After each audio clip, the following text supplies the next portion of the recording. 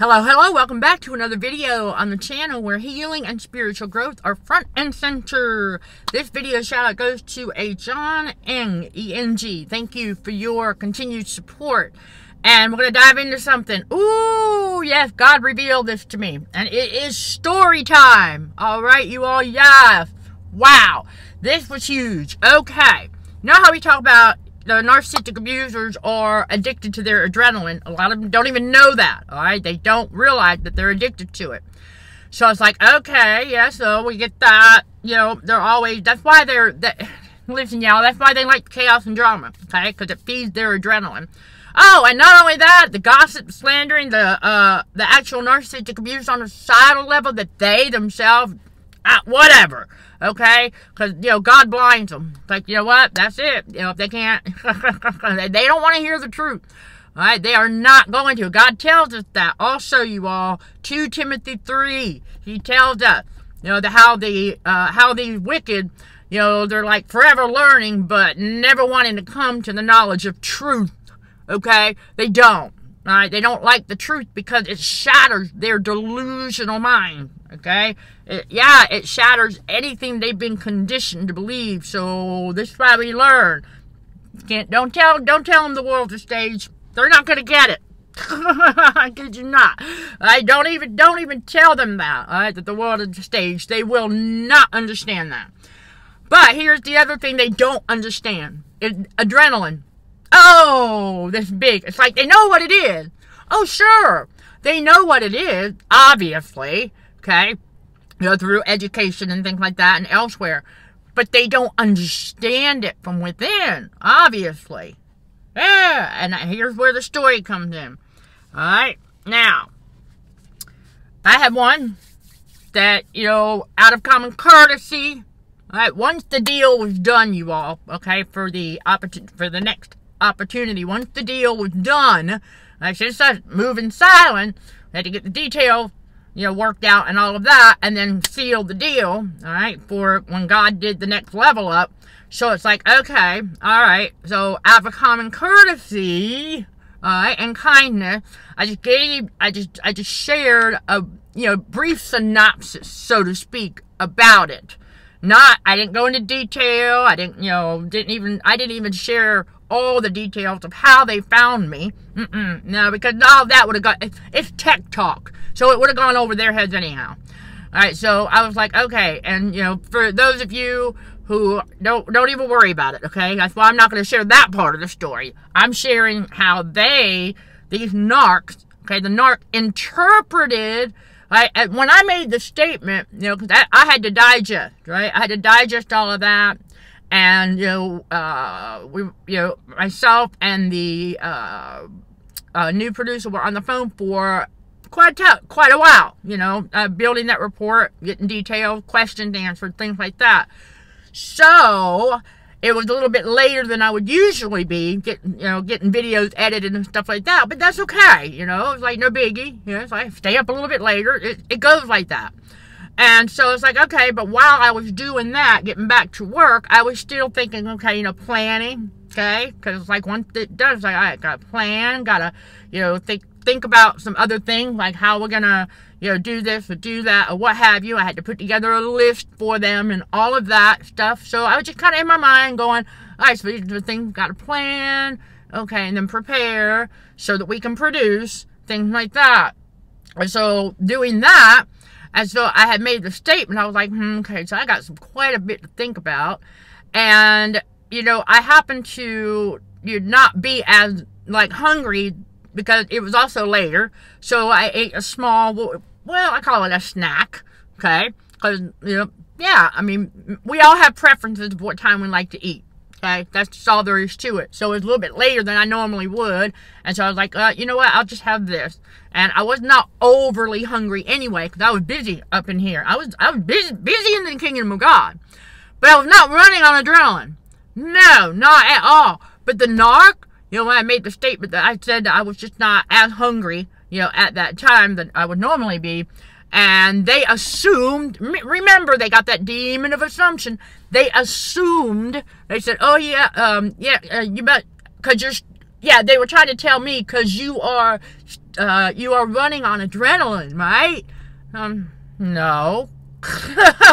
It's like, okay. And so after that, it's like when God said, see, I said, yeah, okay. So that lets us know they are aware of the adrenaline, but they don't understand it. Remember how they think backwards? So they thought just because I wasn't as hungry, you know, per se, that I would as I would normally be for a dinner, you know, but I had things that I was trying to iron out in my mind, planning and preparing and all of that. They don't understand that. No. Okay, they don't understand that. But it was just really amazing. And so it's like when I said, okay, so that lets us know that they don't understand adrenaline and what it really is. Ah, there you go. Because if they did, they would have understood that no, I wasn't running on adrenaline, because there was nothing adrenaline rush about it. Absolutely not. Sure, we were excited, you know, it's a great opportunity. We're excited to learn something else, learn new things, learn another new thing. Sure, we're excited, and looking forward to it, but as far as it being an adrenaline rush, no, it wasn't, because it's like, oh, this is serious stuff. You know, so I was like, all right, you know, training and practicing a whole new thing, whatever, and it, you know, exciting, but yet at the same time, like, okay, here we go. All right, but it was not anything, no, it had nothing to do with an adrenaline rush. But see, for a narcissistic abuser, you know, if such an opportunity would have come to them, it would have been an adrenaline rush to them.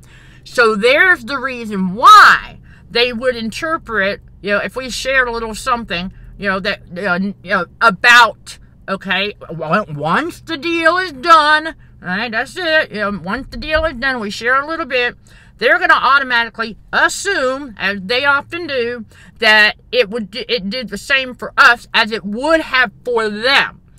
Remember that. They truly don't get it.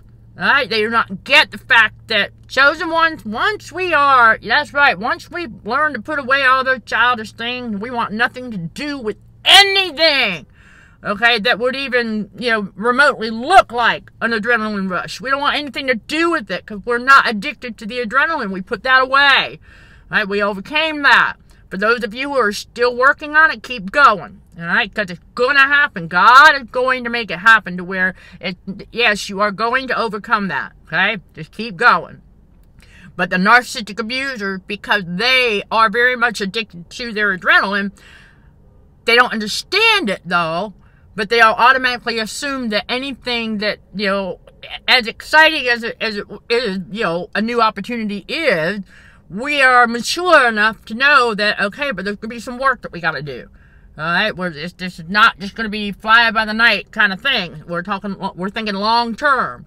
So we realize that, okay, you know, we don't let it. That's basically how we know. We stay regulated, okay, and we understand that, yes, that's exciting and everything, but okay, now we got to plan and prepare, and we got some other things to do. It's not stressful at all. Absolutely not. It's not stressful. It's just, you know, we got to use our logic and our reasoning, and to be able to iron out the details and things like that, and then, you know, wait patiently for the next communication so that we can, okay, do a little bit more, you want to call it brainstorming, if you will. So that kind of thing. And so, you know, we go forward with it.